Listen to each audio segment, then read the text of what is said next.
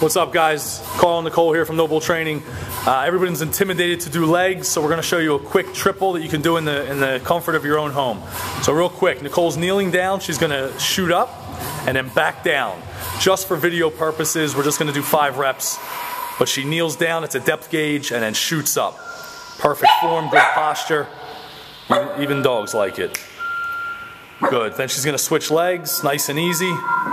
Drop down, the knee touches. Now all of you are going to notice that you have an asymmetry in your body. So you're going to be good on one side and bad on another.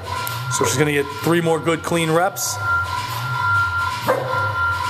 Very good. Notice the posture. The knee touches every time. 5 good reps, and then she's going to go right into a goblet squat.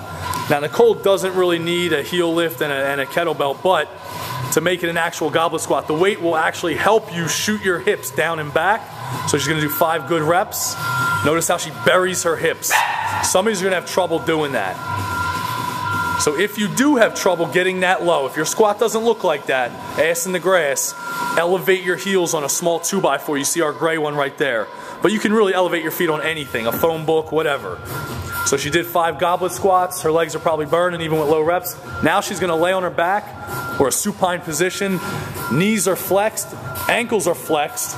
She's going to extend her hips. That's called a bridge.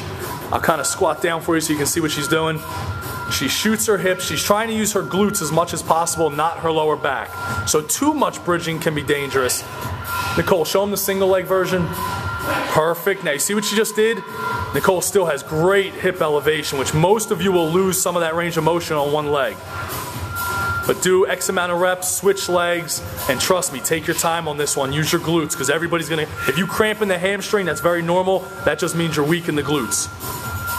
So again, real quick, split squats, left and right side, goblet squats, and bridging. Give it a shot, guys.